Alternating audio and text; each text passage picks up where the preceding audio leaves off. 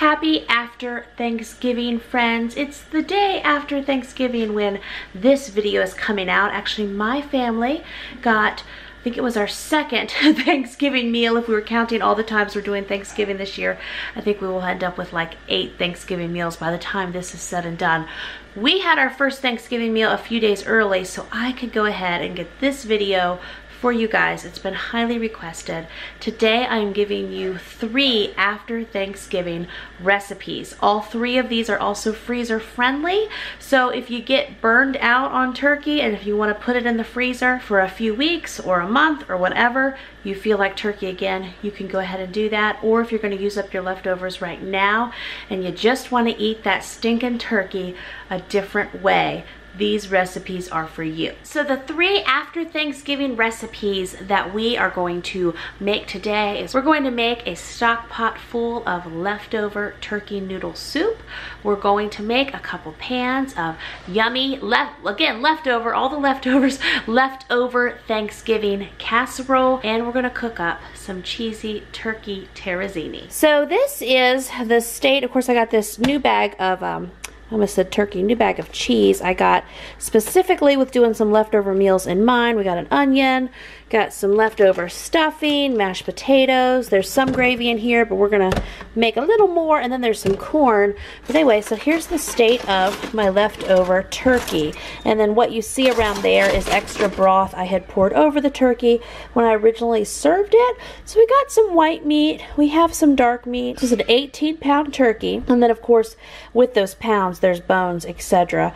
So I'm thinking, eyeballing this, we probably have, I'll tell you exactly, my guess is going to be we have anywhere between 6 to 8 cups of turkey left, and I'm going to use this turkey to make all 3 of these recipes. So what I've been working on here is I put in I've got 2 of these, let me show you, 32-ounce bags of mixed vegetables, and it's a whole onion and a whole thing of celery all chopped up, and I put a stick of butter at the bottom of this Dutch oven, and now I'm just going to put the lid on it and let all of this tenderize. And then I will be using this mixture actually in all 3 recipes in different ways. And I also put a few cups of chicken broth at the bottom.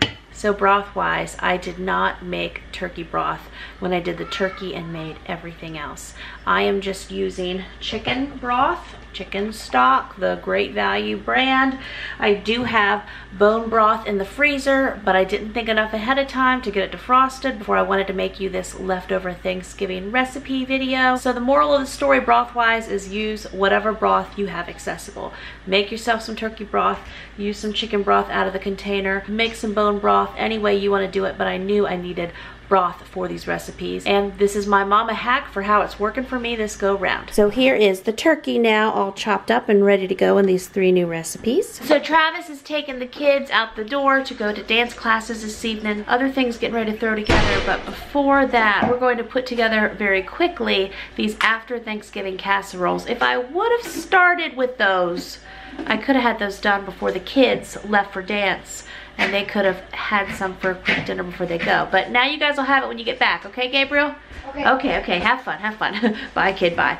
So we're gonna do those right now though, because there's no reason why those can't be in the oven. And for those of you who've been following along with my dishwasher's down saga, Mr. Travis got the dishwasher back up and running. Hasn't helped me though in the area of dishes. Well, I guess we have dishes all day, every day, but at least now we can put them in the dishwasher. That's helpful. So we are going to get these leftovers into these glass pans I have in front of me. Hopefully get at least 2 9x13 pans of the after Thanksgiving casserole in the oven. Of course, several different ways that you can do it. Now, you can also include a layer of cranberry sauce. I know that's not for everyone. Some people will like it though, so I'm going to do one of mine with that extra layer of cranberry sauce and one without. I bet most of the kiddos in my house, 1 or 2 things. I don't think they've ever had it with cranberry sauce. They're either going to eat it and not know, or they're gonna see it or hear me talk about it and say, no, we don't want that. But I know I'll eat it. I know my mom will eat it. I'm trying to think who else will eat it. We might be the only two who do, but oh well, more for us. First off, get a layer of mashed potatoes. These are the homemade mashed potatoes that I made. I think I showed these in the last large family week of meals, or meals of the week that I did. And this is why I think I'll only get 2 pans out of this, because I think that's without making more mashed potatoes today, which I'm just not gonna do. I think these are all the mashed potatoes I have left. And now something else you could do during this step is you could add a layer of shredded cheese. I'm just gonna go for now and add the turkey. You'll also see, because I did pour broth on my turkey, could have taken this now that has gelled and made homemade turkey broth out of it, but I didn't want to, so there's that. But that is something you could do. Okay, and I only had about a cup of gravy left, so I added about a cup of heavy cream to it, and I'm whisking it up. You just want to stretch your gravy as far as you can. Again, I don't want to make any more gravy right now, but I know I have enough to work with. So I'm just going to kind of drizzle it over both of these. Now this is the homemade cranberry sauce I did in the slow cooker. I was thinking I would have enough for our actual Thanksgiving day here at my house. I may have to end up making more, depending on how far this goes. So on one of them, I'm doing a layer of cranberry sauce. So here they are. Now we're going to cover both of them in foil, put them in the oven for 375 for about 45 minutes. Also, if you're concerned, like with the stuffing drying out, etc., you can also pour some gravy on the top, or even a little broth. Either one will help. I had to think for a moment with those after Thanksgiving casseroles if I really wanted to do 2 of them. However, I'm thinking of my days, and I think, and for my family, I am gonna go ahead and cook both of them now. If you want to freeze one of those for later, you just wrap it. I usually do like 2 layers of foil, 2 layers of plastic wrap, of course write the name and the date on there, and then stick it in the freezer whenever you need it. Of course, if you want the full freezer meal directions for that, just go over to largefamilytable.com and I'll have pictures, etc. So now I'm gonna work on the leftover turkey noodle soup, which a little bit of that I'm going to leave out as well, and then I'm going to freeze a good portion of that also. So I had just put in 3 of these 48-ounce containers of broth, and then those vegetables are nice and tender now. So how do you like my washcloth oven mitt? Do as I say, not as I do, right? And we are also going to use some of these vegetables in the turkey tetrazzini. However, a bunch of these are for the soup. I'm also going to take several scoops of this chicken and put it in here. So based on the spices I have available, I'm going to be adding in some parsley, a little bit of ground sage, and some garlic powder and onion powder. There are many other spices that you could add to your soup. Oh, I'm going to also add in, of course, some salt and pepper.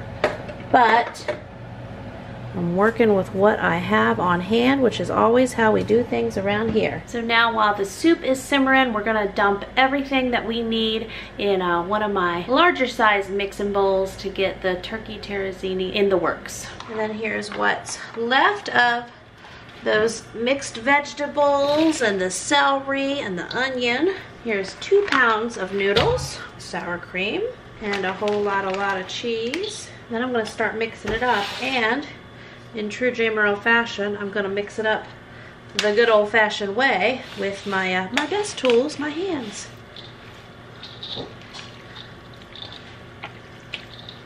And here is how the soup looks, guys. It is fantastic, and yes, even though it has noodles in it, I have been eating it. If you would like to make this more of a trim healthy mama E meal, which would be a meal with like moderate carbs, instead of using the noodles you could use brown rice. So here are the after Thanksgiving casserole bakes. I'm going to scoop this one out now and feed 2 of my people. Okay, so kitchen mess is growing behind me, but that's okay because we're getting closer in all of this. So the soup I'm going to put in soup containers. I also want to show you this ice cream bucket. Let me see if I can, yeah. You can also just freeze your soup in one of these ice cream buckets. This is a 4.25 liter ice cream bucket. Here are our 6 containers of leftover turkey noodle soup. I will put these in the freezer. I'm gonna let them cool a little bit before I put the lids on and freeze them, of course, but we got 6 containers out of it. Now, how we will use these, I'm envisioning that at some point in December or January, I will probably defrost 2 of these at a time, and this looks like the perfect soup to have little cups of it or little bowls of it alongside a grilled cheese sandwich. You can see exactly how I do these in my new series. I'm calling it Large Family Meals of the Week and my Large Family Meal Plan, so you can see all these freezer meals in action and just how I use them in real life. So here are the 2 bakes that are going to go in the freezer, and then all the soup. Okay, mamas, so you know the real deal. All those dishes. So we're starting at one end of the counter, coming all the way down. But something different is happening tonight in that I have an able-bodied 15-year-old who's going to tackle all these dishes for me, and I'm going to go get Mr. Benjamin and get him in a bubble bath, and I will be paying the 15-year-old in Cheez-Its and brownies, so it's a fair deal.